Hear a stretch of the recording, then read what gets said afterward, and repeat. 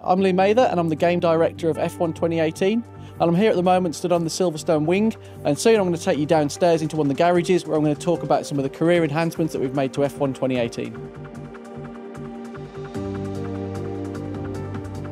The big thing this year is very much the media are going to play a huge part in the player's career.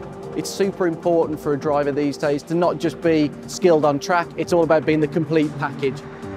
In F1 2018 we've got a new media character called Claire, and she will approach you at various points to ask you questions that are relevant to what's going on through the season. And this could relate to multiple things. It could be on contract moves, it could be on performances in races, it could be on your teammate, on other drivers. The player's going to need to really take into consideration how that impacts on not only the morale of the team, so certain departments will feel demotivated, the time and the price or the unreliability of upgrades will increase, but also how other teams in the paddock perceive them. So it may be that a certain team would like to see a driver who's a great sportsman, demure and good in front of the press, doesn't ever rock the boat, doesn't say anything nasty about anybody, even under high pressure situations. Or it may be that you want somebody who's more of a showman. Some teams really want somebody who's got that character, that effervescence, that buzz with the media. And sometimes they may say things a little bit off the cuff that cause a bit of controversy. As you become reputable in the paddock, you will open up different answers which will allow you to really exert your character within the game.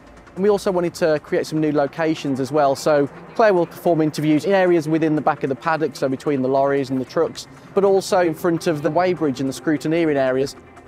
Answering questions to the media will give an instant outcome there and then. If you impact negatively or positively on a department or your relationship with a team, be that your team or another team, you'll be made aware of that. But you've also got to realise maybe later in the season, these will get pulled up again. And if you've made a promise earlier in the season that you intend to achieve something, that might get pulled up again by the press. You really don't want to make yourself look like an idiot by over-promising, but also you don't want to rubbish people. It's important to maintain a level of professionalism in the game. This is an entirely new system compared to what we did in 2010. It's not built upon any of that technology. The whole thing is tied very closely to all areas of your career. So, for example, something we did last year with the perks system, the player couldn't choose which perks they wanted to unlock. Now you actually use those perks as bargaining tools as part of your contract. You can now task your agent to get you a drive with any particular team. You will then go into a negotiation stage. And this is something that we're actually extending across the whole season as well. So there will be key points in the season where the contract windows open again.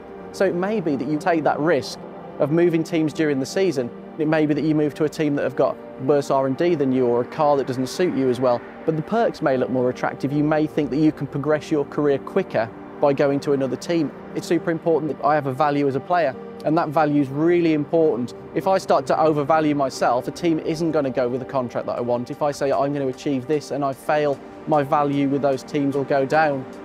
In F1 2018, the player will have rivalry with their teammate. That's always the benchmark for how good you are within the team, because obviously you're using exactly the same machinery. But you can also now challenge another rival off the grid, so you can pick who you want to try and beat. And the key thing with that is you can bet your skill level against another driver. If I'm performing reasonably well and I say I'm going to go and beat Lewis Hamilton, I'm going to beat Sebastian Vettel, that's setting your stall out as I'm a strong driver, I can beat the top in the sport. And for that, your reward will be huge in terms of your reputation within the paddock, and that will benefit you in multiple areas of your career.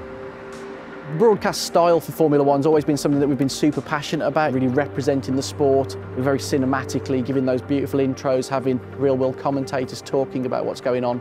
So this year we've expanded that system to take into account a lot more of what's going on throughout the course of the season. So now race intros will feature things that have occurred in previous races. The press will refer to things that have happened in previous races. So it's not just a case of on a race-by-race basis. This is a long season, and everything that happens will play out through the eyes of the media and through your team.